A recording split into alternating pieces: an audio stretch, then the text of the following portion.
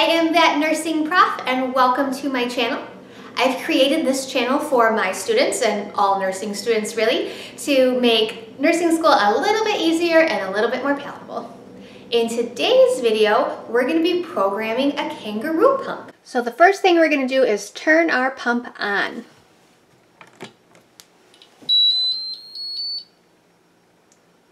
So it brings us to keep settings or clear settings. We're going to hit clear settings so it brings us to 0 and we can start everything from scratch. So you'll see this little thing here, it's blinking. That's because I don't have the tubing in. I'll program it first and then I'll show you how to do the tubing. So the first thing we're going to do is our feed rate. So how many mLs per hour are they going to be receiving? And this will be in a doctor's order. This is not something you just have to make up on your own. You're going to follow this just like it were a medication in your EMAR. So first we're going to hit adjust feed. Can everyone see? There we go. We have feed rate and feed VTBD. That stands for volume to be dispensed. So how much are we giving? So let's say, just as an example, our feed rate is 80. We're going to click on feed rate, and then we're going to click into the tenths place column. So now we have 10 mLs. We want to go to 80. So we're going to click it till we get to 80, then enter, and then it'll save that. Then now we want to give our volume to be dispensed. So if we're starting brand new, we might be starting with, 1,000 mLs. So let's say 1,000 mLs.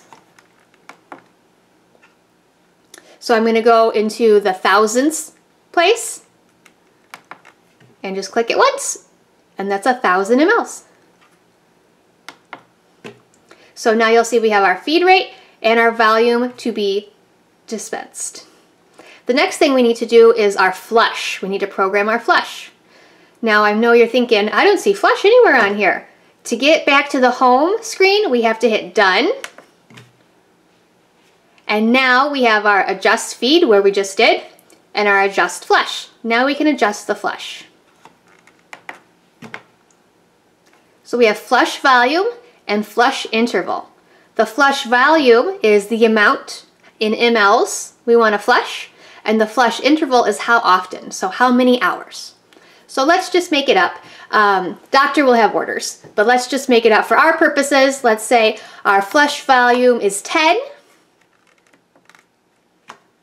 and then we'll hit enter. And our flush interval is every 2 hours. And then we'll hit it twice to get 2 hours. Enter. Now we're still in the adjust flush section. So to get back to our home page, we want to hit done. Now everything's done. We have our feed rate, so how many mLs per hour. We have our flush, so how many mLs of flush we're going to give. How often we're going to give that flush, every 2 hours. And our volume to be dispensed is 1,000.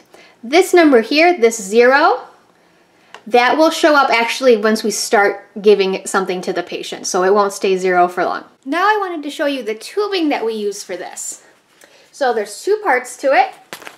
This part is for the flush, okay?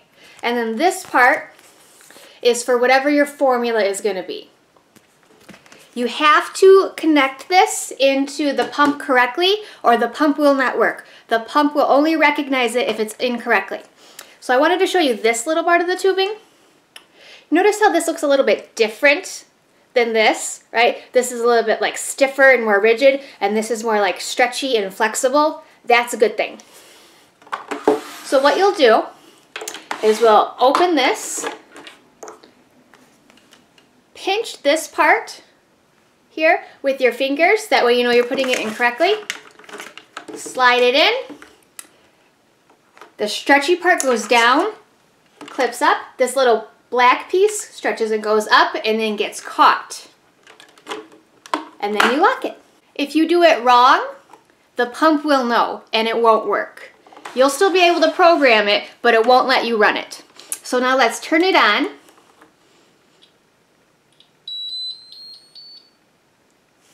We'll clear our settings. And you'll see we don't have that little tube thing blinking at us anymore because it's on correctly and it's been installed. Let me install it incorrectly and I'll show you what happens.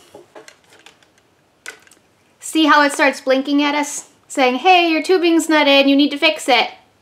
So it's really important that you have your tubing in and that it's in correctly so the pump can recognize it so that it can work. One more thing we want to talk about is the volume to be dispensed and how to change it.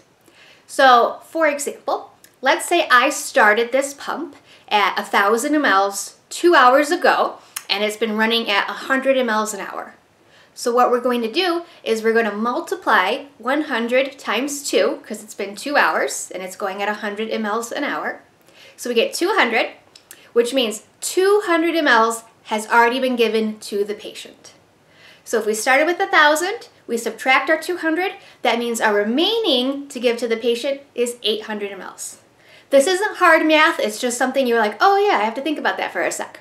So that's volume to be dispensed, that's how you figure it out. It's not too challenging, but it is still important that you need to know. So I hope this video was helpful. Any questions or comments, let me know. Thank you for watching, and I'll see you on the next one.